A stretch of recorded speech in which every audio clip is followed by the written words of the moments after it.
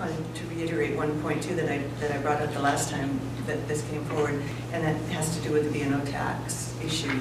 And we do really need to do some more research on that to find out what the true cost would be as far as staff time of separating those two out.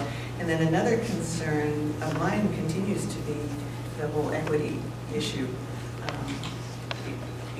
B&O tax has kind of a bad reputation anyway, and unfortunately, it's just one of the things that we have at our disposal to use, whether we agree that it's a good tax or not. It's one of the things that we can use, and I'm not sure that as an established business, I would be in favor of giving that break to a new business because I'm paying it. You know, and they're not, and I don't really think, as Steve mentioned, that a couple $100 is going to make or break a business in the course of a year. So is that couple $100 worth the bad feelings that may be generated for existing businesses and the added cost that it's going to cost for our staff?